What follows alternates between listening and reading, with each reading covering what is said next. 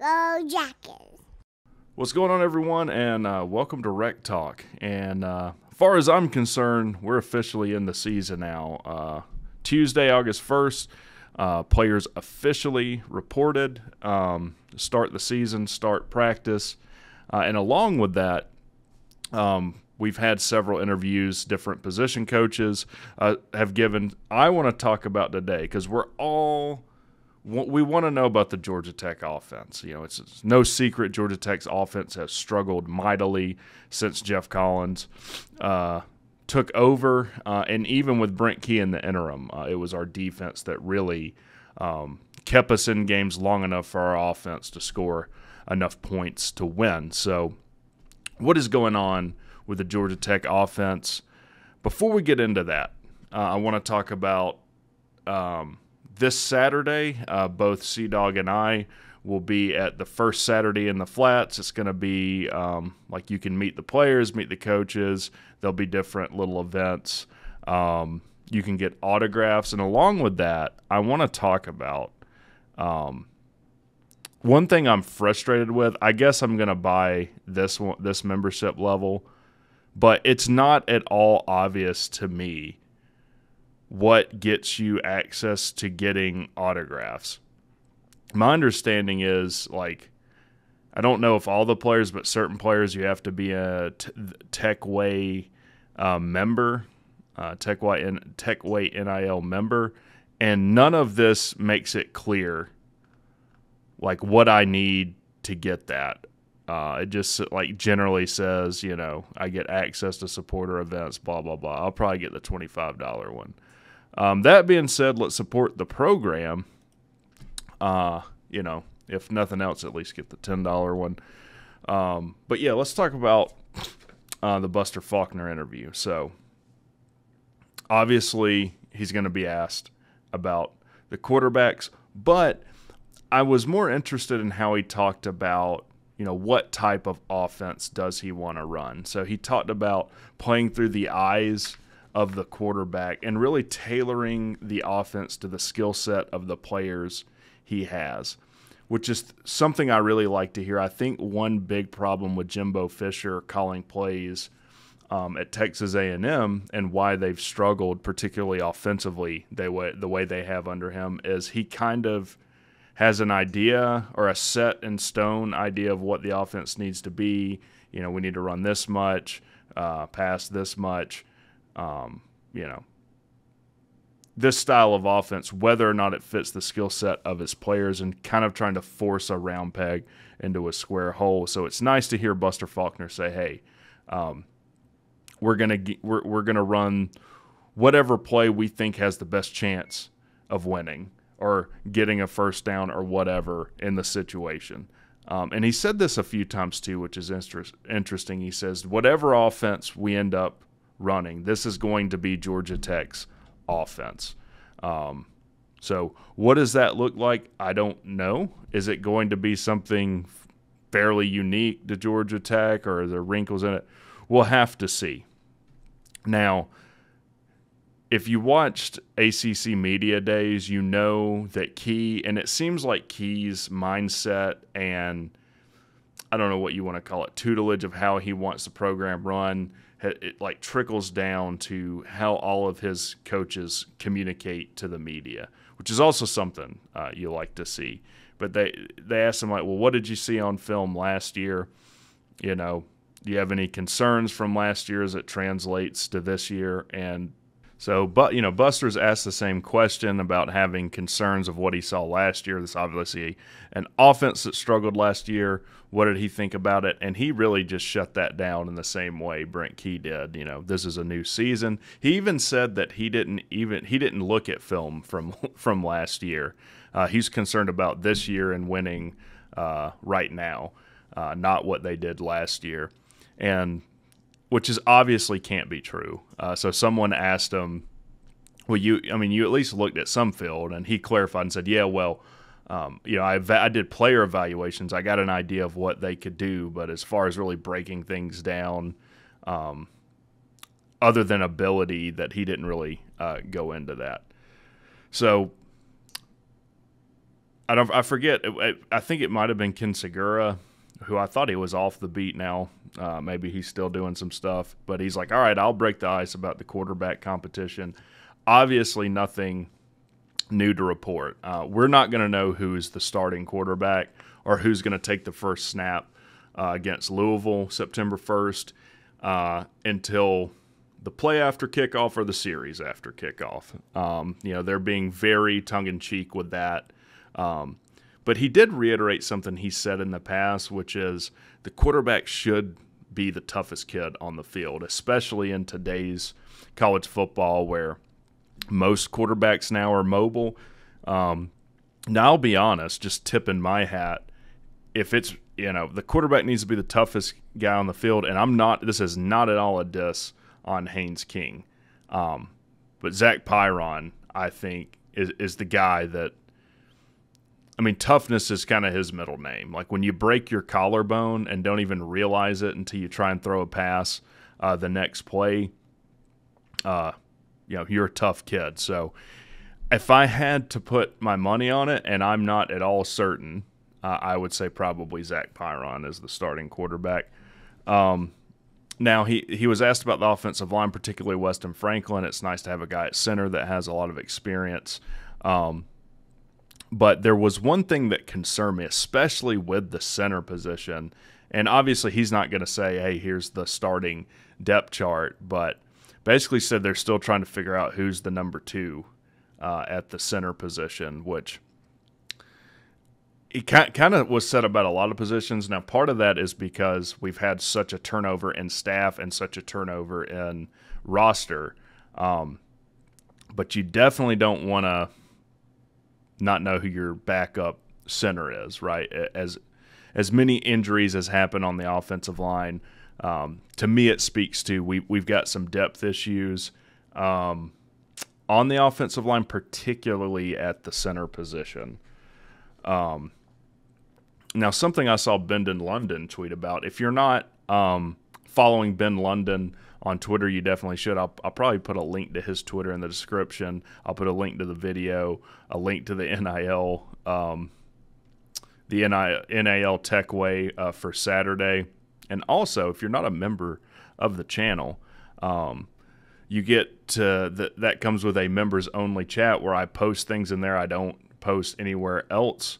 Like I posted some pictures. I'll be taking pictures of all the games I go to, and I will post some of those on YouTube and have them in the videos, but I'll put a complete repository of those in the members only chat. You get to suggest a video, which many videos I've done have been suggestions by members. So it's definitely a cool thing to do. Also, if you want to support the channel, I've been saying we've got big plans. I've already delivered on it. You look around at all the stuff we have going on, all the affect of the channel. There's a PayPal link and a CashApp link in the description. Diving back into it, what Ben London talked about or kind of tweeted about was Buster Faulkner being asked about the vast majority of this staff being Georgia people, and not the University of Georgia, the state of Georgia. I'm just thinking about it. Obviously, Brent Key, a Tech guy, Georgia guy. Now he's from Alabama, but his whole his playing career was in the state of Georgia. Obviously, Buster Faulkner, Parkview guy. Josh Crawford, experience at Colquitt. McFarland, who was brought up by Brent Key in a press conference he gave, being already pivotal in development and recruiting already. Marco Coleman, I think he's actually from Ohio, but again, a guy who played at Georgia Tech. Just a ton of guys with deep, we've talked about this on the channel before, deep Georgia recruiting ties. And Buster said, he says this is the best state to play basically both high school and college football, and he's exactly where he wants to be. This is his dream job. And just the more you listen to him throughout the interview, you're like, man, how long till September 1st? So one thing he said is it matters. It absolutely matters that a lot of the staff is Georgia kind of bred. He was kind of asked about wide receivers being undersized, and I just wanted to talk about this because I thought he gave a great answer to this question. Like, hey, compared to a lot of other programs, your wide receivers are a little undersized, which, first of all, I don't even know how true that is. But let's just extrapolate that to the whole team. Maybe generally at every position, we're a little bit undersized. Buster says, basically the best kid, the most talented kid, the most well-prepared kid, we're going to get him on the field. And to me, this harkens back to Paul Johnson, where, a lot of those kids, look at Shaq Mason, a guy that didn't have eye-popping metrics, or, he's not 6'7", but the kid's had a really good career. The guy's a player, and the impression I got from Buster's answer of that was, hey, we're going to get the most talented kids on the field. And, we're not necessarily going to worry about, how tall they are, how much they weigh, all this other stuff, which is really was the head of the spear for Collins. That's he didn't talk as much about how the kids played on the field because none of them played very well under Collins. So he really leaned into, I guess these intangible things like height, weight, whatever. But I thought that was a very good answer to the question. He was asked about the tight ends, didn't say much about it. Said it's a battle. Definitely Dylan Leonard seems like a leader. He talked about Brett Seether, just saying that he had experience.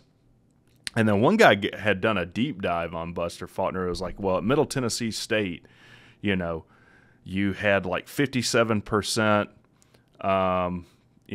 pass, and then as much as 60-40 when you were the coordinator there.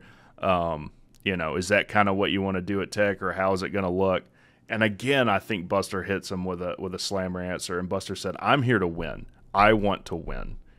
Whatever that means as far as what plays are called or what offense or what personnel, that's what we're going to do. We're going to put our team in the best position to win. And he's like, look, I think he even said, I wouldn't be here if things were going well. I understand my job, the pressure.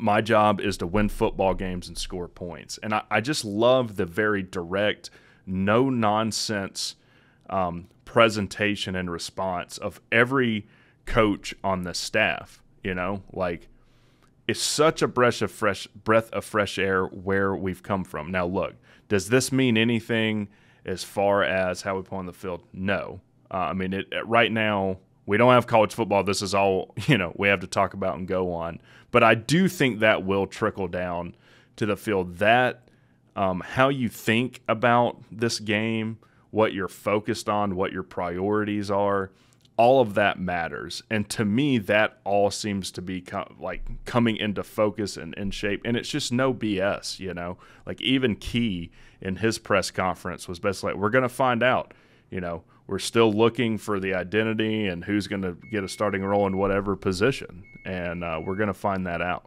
Sorry, I'm making some chicken and then my timer keeps going off. Probably shouldn't be trying to do two things at once. But, yeah, the point being, no one's ever won a football game and said, man, I just wish we would have passed more. Instead of being 50-50, if it was 60-40, I'd feel a lot better about that win. So, last thing we'll talk about, he's asked about the running backs.